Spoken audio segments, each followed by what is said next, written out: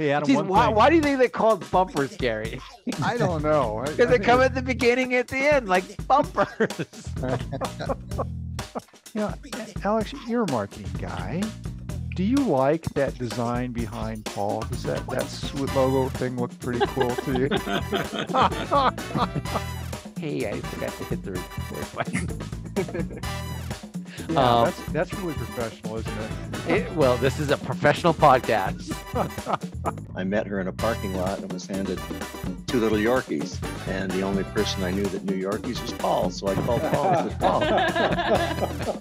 CEWT Talk is a weekly 20-minute podcast brought to you by the Continuing Education and Workforce Training Division of Idaho State University's College of Technology.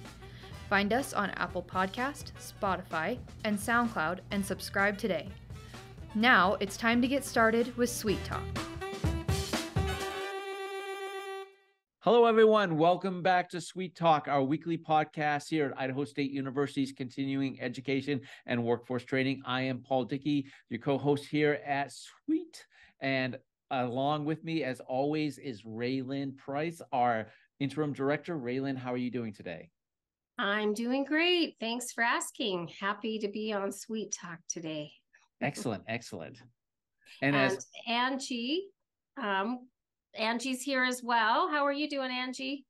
I'm doing really well. For all of our listeners out here who may be listening to this later on down the road after it's posted, we are recording this particular episode the week before Thanksgiving, and that turns us to our guest. Our guest is Kia Shaw. She is the Idaho Food Bank's Eastern Idaho branch manager. Kia, can you take a moment to tell us a little bit about yourself and your position with the Idaho Food Bank? Absolutely. First off, thank you for having me. I'm really excited to be here. And second off, go Bengals. We have the game coming up on Saturday, and so we gotta win there. So like Angie said, I am the branch manager for the eastern section of the Idaho Food Bank. I've actually been with the food bank for over 7 years, and I stay because nonprofit work is addicting. It's really fun. It's the best organized chaos you ever get to be a part of, and I love it. Excellent, excellent. So organized chaos. So we're leading into one of the big holidays right now. So what is it like in your organization as you lead up towards a holiday? It's crazy. It's really busy. So, food insecurity is a year-round issue that families and individuals in Idaho have to deal with. About over 8.25% of the population actually have to deal with this day in and day out. And so during winter months specifically, that need actually increases because not only do your costs increase because you're paying more for fuel, you're paying more for heat, but you also have these wonderful holidays that you want to be able to partake in. And so we really strive to help meet that need in November and December for our neighbors in need in Idaho, specifically in Southeast Idaho. Actually, this Saturday during the ISU game, which we're a little bummed about that we're going to miss, we have a Thanksgiving distribution that we're going to do, and we anticipate serving 1,200 families just in Bannock County. Wow. That's amazing. So, do you still have needs for that drive? We do. We're looking at getting more turkeys. We're getting really close, and we have a few more days to go to get them. Berry Ski and Sports and several other businesses here in Pocatello are fantastic to work with when it comes to that specific food drive. This is, I believe, year 10 that they've done it, and they have come through every single year for us. So do you have another drive as you head towards Christmas as well? We'll have several. A lot of companies will do specific drives for that. I know in the Pocatello-Chubbuck area, we will most likely be doing one with Cole Chevrolet and KPVI in early December. We do currently have Tackle Hunger with the ISU and U of I food fight going on right now, working together to kind of tackle hunger all across Idaho, which I love seeing and working collaboratively together. But yeah, there will be several other smaller food drives going on, and we need all the help we can. So I have a question, Kia. For someone who may want to donate to the food bank, what are some good ways for them to do that? I know sometimes money goes much further than certain foods. Are there certain food items or monetary donations that you seem to be more in need of than others? and then other items that people seem to bring you that you don't need as much of? You know, we always will take donations. Just because I have a surplus of something now doesn't mean I'm going to have that same surplus in 6 weeks. It's kind of the way food works. So we will gladly take almost anything folks want to give. We really don't take home canned items. We don't take food storage items. And if it's been opened and like tested, please just, toss it. But what we always need, are easy meals, vegetables that are canned and low sodium, because we really want to make sure that we're not only giving people food, but we're giving them nutritious food and not causing more health risks later on in life. So on that same hand, fruits that are canned in their own juices and not in syrups, canned proteins, pastas, rices, all those things, we will gladly take.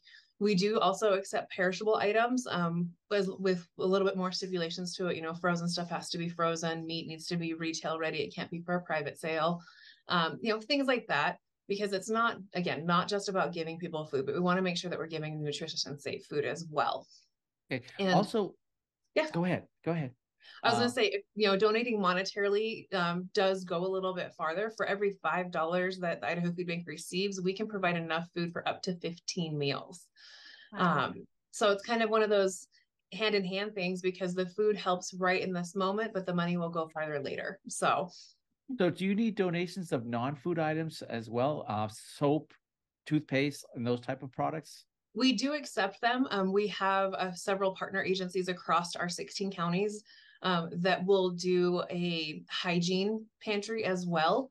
And so we know exactly what homes we can give those to, so that way they are going into the hands of families who need them. That's incredible. So are there times of years, the year that you have needs over and above other times of the year? I mean, I would imagine around the holidays, but I also think probably people are giving more during the holidays. I don't know. You're very right in that last statement. November and December brings in a lot, which we're very grateful for, because this actually brings in a good majority of our monetary donations throughout the entire year. However, families who are food insecure in November and December are still food insecure in June. And usually those summer months tend to be a little bit more scarce on things coming in, people wanting to get involved, because folks want to take vacation, which by all means, people need a break. We all do. You got to take care of your own mental health first. But really in those summer months, that's when we start to kind of see a little bit more of a decline before we get into the fall and we ramp everything back up again. Okay. I have another question too. Are there items that are donated that you're just simply not able to keep, or that you tend to have to dispose of because you can't distribute them? Yep, there are, unfortunately. Everything that leaves our warehouse needs to have an ingredient label first and foremost. So folks need to know exactly what's in that package. It needs to have its official known name. So it can't be, grandma's hot fudge. It needs to be a very specific thing. And then it also needs to not be opened. It couldn't be consumed. Kind of a little funny story on that. Whenever we go through our food drive items with our volunteers, we have to tell them to open every single jar of peanut butter to make sure it is still sealed, because inevitably we have at least one that has had a spoon swipe out of it. Oh my goodness. It cracks us up. They don't believe us, and then they find it and they all laugh about it. And we get it. I'm not a wasteful person by any means myself, but unfortunately somebody doesn't want we can't give somebody your spoon swiped peanut butter. And then again, like home canned items, we cannot give those out, because we have to make sure that we are giving folks safe foods. And we do play in the realm of expired food. And a lot of that has to do with, because expiration dates on food have to do with the quality of the food, not the safety of the food when it comes to shelf stable products. And so we do have a range that we work with depending on the kind of food it is. So that way, folks, it is still consumable. We're not wasting food that is perfectly safe to eat for folks. Okay, sounds good. Now you mentioned like home storage items. What would those kind of items be? Like when we're talking about prep items, so number 10 cans of like dry beans or rice, or those big 5-gallon buckets, we cannot use those. Generally because one, we can't use them in that quantity, and two, the dates on them are usually too far out. Got it. Okay. So Kia, do you also look for volunteers in your organization to help out? Always, always, always.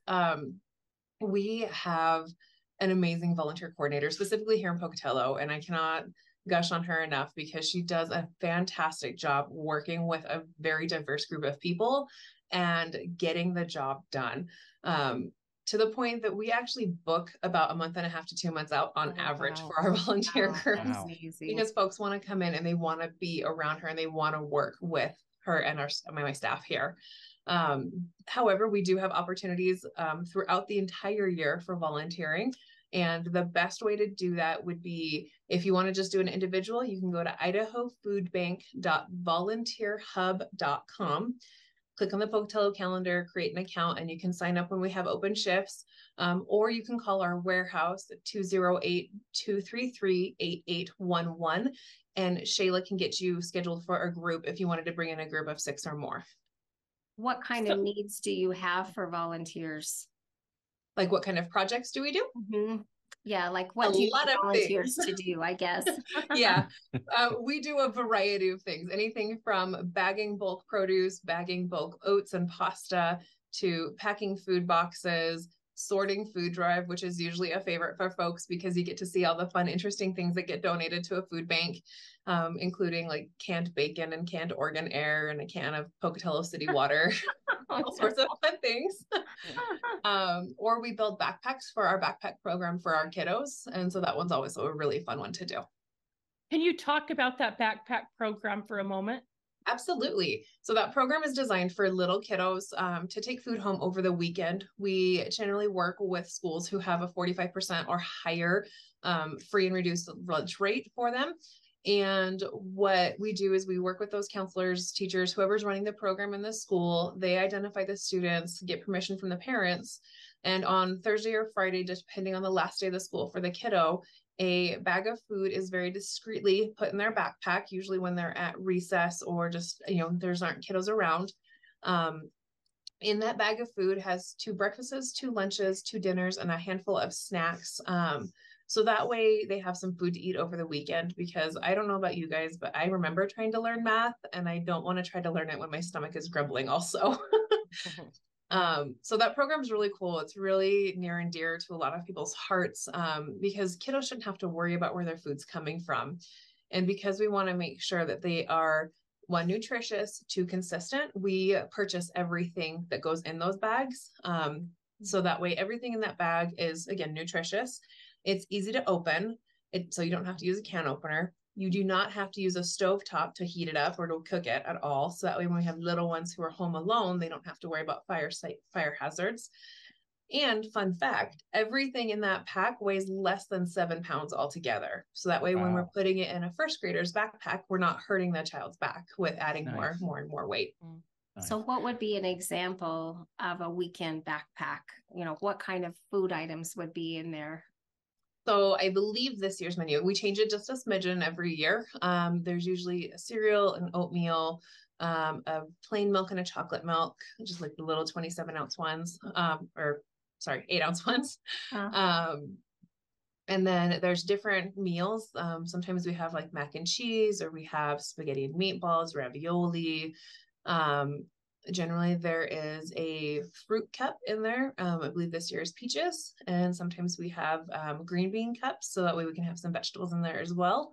I also know there are Go-Go squeeze packets in those bags this year, so applesauce pouches, and there are Cliff Bars both of those were actually manufactured and donated to the food bank for this program to help keep the cost of those bags down. Nice. That's I do have a question in kind of regards to this. We all know inflation's kind of going through the roof. People's expenses are kind of going through the roof. Have you seen an increase in the number of people needing the services the Idaho Food Bank provides? Unfortunately, yes. Specifically to here in Pocatello and Chubbuck, I have partners who are seeing about 5 to maybe 10 new families every week or every other week on average. Now the average is about 14 to 24 new families every single week. We have a lot of families who have never been in this situation before, where their money is no longer going as far as it should, between retail inflation, between the housing market going through the roof, gas doing whatever it's going to do any given the day of the week. It's getting crazy for folks, and it's putting a lot of pressure on our partner agencies, and we support them as best as we can. But it's getting up there. Wow. So go ahead, Paul, and then I'll. If someone wanted to utilize your services, how do they? What's the steps in doing that? It is very easy. No matter what county you live in Idaho, you can go on to idahofoodbank.org/getfood. That will bring you to our food assistance locator. You can put in your city or your zip code, and it will bring up a list of distribution sites, either food pantries, mobile pantries, feeding sites, emergency shelters, whoever's partnered with us that is a public-facing entity. It will bring up where they're at, when they do their distribution, a phone number to contact them. One of the fun things about the Idaho Food Bank is we really push to not require identification when our neighbors are visiting our pantries. It does create a barrier for some folks, and we want to take those barriers down as best as we can. Some of my partners will ask for identification just so they can make sure that George is George today and tomorrow. But we really try to make it as easy as possible. They don't need to bring income verification. They don't need to bring resident verification. They really just need to show up and say, I really need some help today. What can we do? So, could they potentially go to multiple sites then? Mm-hmm. They could. Yep, okay. They potentially can. One of the great things about the pantries is they try to give individuals anywhere between 50 and 80 plus pounds of food when they visit. So we're looking at a 3 to 5 day span of food, because we really want to just help fill a gap. We can't be the end all be all for everybody every single day of the week. But my biggest suggestion for folks, if you utilize food stamps, which I highly suggest you do, if you qualify, please utilize them. Is go to the partner agency at the beginning of the month and get what you're going to get from them, and then use your food stamps to fill in the gap, because that'll actually help stretch your food stamps throughout the entire month, instead of having a very short window of using them in a 10-day period and then having 20 plus days to have to figure out what else we're going to do.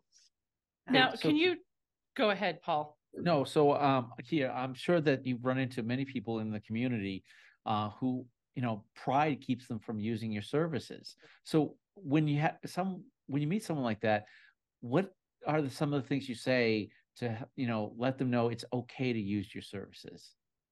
The biggest thing is having a friend bring you along. On that, I'm going to answer that in a little bit of a roundabout way. We have a school pantry in a little more rural community that's a little more tight knit.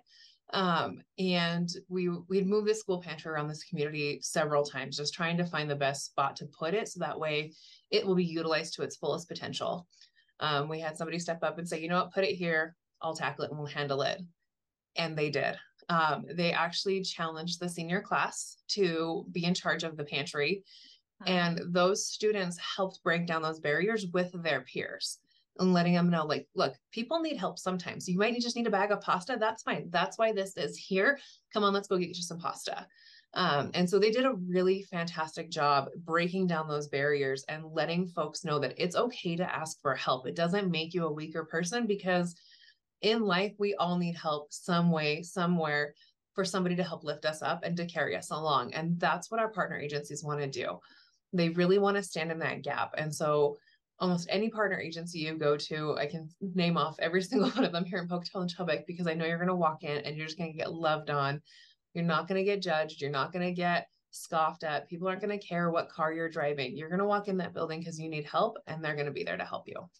Now, can you talk, sorry, Raylyn, can you, for people who maybe can't get down to the Idaho Food Bank, can you talk a little bit about some of your partner agencies in the area where it might be closer to someone else's home that they might be able to walk to or take a bus to, or etc.? Absolutely. That's one of the things about being here. Our partner agencies are actually spread across Pocatello and Chubbuck, and they run Tuesday through Friday at various times of the day. So no matter if you have to work in the morning, we have ones that are open in the evening. If you have to work in the evening, we have ones that are open in the morning. So we kind of have this really good balance, in my opinion. But They are spread out from the south of town all the way out into Chubbuck, and there are many options. I actually have a partner out in Chubbuck that is partnering with United Way to pilot doing deliveries through DoorDash. I don't know if they're taking on any more, so we'd have to get them involved with that. But for folks who are homebound and can't get a ride, can't get out, that is a great option to do, because we know that barrier exists for a lot of folks. The bus system does the best it can, but it isn't always convenient for folks when they need to get somewhere at a very specific time. Uber is expensive, taxis are expensive, which is why we really work closely with United Way when they're doing pilot projects like that, so we'll make sure that the neighbors that we're trying to serve get the access they need. I love that you call them neighbors, because that's Yes. who they are. They Yes. are Yeah. our friends and our neighbors who need a little extra help. And I appreciate that. So back to if you're getting canned foods in, what are the parameters for donating? Like if somebody's got some in their pantry and they're like, I really need to rotate this through, or, I've got too many and I'd like to get rid of some. What are you looking for on your end? So from a food safety standpoint, we're really looking for making sure the cans aren't bulging and severely dented. If it has a little love ding, that's one thing, but we want to make sure it's not overly creased. If you remember Mr. or Big Daddy, Microsoft's down 2 points. We don't want to do that. But if it's a little love dented, we're okay. We want to make sure it has its label and its original label on it. So that way we have that ingredient label, and that's mostly for allergens. And we want to make sure that if an item gets recalled, we can pull it properly. And then when it comes to expiration dates, usually we're within a 3-year period. So if it's no more than 3 years old, we will still accept it and hand it out. After that, we will have to destroy it. Okay, that's good to know. That's good. So, Kia, what is the most rewarding part of your job? Any day I can get out of my office and be around our neighbors. Honestly, so prior to becoming the branch manager, I ran the warehouse. So I was over inventory control and the agency orders, and I saw concrete walls, steel pillars, pallets, boxes, cans, and that was pretty much it. So our Thanksgiving distribution actually ended up being my favorite day, because it got me to use a different part of my brain to do the logistics of setting it all up. And then it also got me to be around all of the people that we serve and kind of see the end participant and the end impact that we have on somebody's life.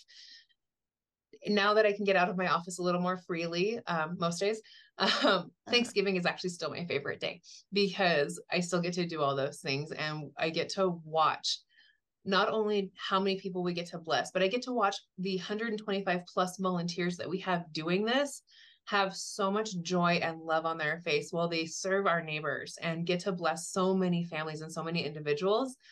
It is amazing to watch, and it's incredibly humbling to see how giving and how supportive our community is. And that's why they're my favorite days. That's amazing. So if you guys heard our timer went off, that 20 minutes went by so quickly. If I know you've given some information for people just previous in this podcast, but Kia, could you take a moment just to reiterate some of that information for someone who's looking to volunteer or donate? Absolutely. So the best thing to do if you're looking to volunteer is one of two things. Call our warehouse at 208-233-8811 and ask for Shayla. Let her know you want to do some volunteer services, and she can get you all squared away. Or if you just know you want to come in with you and maybe one other person, you can go to idahofoodbank.volunteerhub.com, and you can click on the Pocatello calendar, find a time that works for you, create an account and sign up, and then just come have fun with a bunch of people who really love being here. That's great. Are there certain times of the day, and do you have to commit to a certain number of hours when you don't have to commit to a certain number of hours. We do them usually, our public shifts are in 2-hour increments. However, if you need to leave after an hour and a half, we're not going to, berate you with anything. We're not going to shame you for it. We may poke a little bit, but it's all in good fun. But usually we have 2-hour, from 10 to noon, Monday, Wednesday, Friday. And then sometimes we have some evening shifts depending on the time of month it is. And for people wanting to donate food or money, how would they go about those donations? again, a couple different options. You can always come down to our warehouse at 555 South First Avenue. If you want to do a cash or check donation, that's a great way to do it. Well, my staff loves being able to see folks and say thank you. Or if you want to do a card donation, you can go to idahofoodbank.org. In the top right corner, there's a big donate now button. You can set that up. You can make it a monthly recurring donation if that's what you choose to do. And you can also designate those funds for a specific program. So if you really wanted to go to the backpack program or the school pantry program, or, you know, to purchase, you really want that to go to purchase food, you can do that. You can also designate it to stay in Southeast Idaho. So it's going to help our neighbors right here in Southeast Idaho. You just have to put it in the comments and they'll get it taken care of. Oh, that's good to know. Excellent. Excellent. Well, Good Kia, information. thank you. Yeah, thank you. And thank you so much for being with us today. I learned a lot about your services that the food pantry provides. And it's such an important, you're an important neighbor. That's right. Important neighbor. Thank you for having me, you guys. Yes. And hey, Angie, thank you so much for all the stuff you do to put this behind the scenes stuff together for the podcast. Railyn, always thank you so much for joining us. I appreciate the valuable leadership you provide. And if people want to check out our offerings at Continuing Education Workforce Training, you can visit our website at cetrain.isu.edu or email us at cetrain@isu.edu or give us a call at 208-282-3372. Also, if you like this podcast, please like, share, subscribe. It helps us bring our message to the larger community, and we do appreciate that. And be safe out there.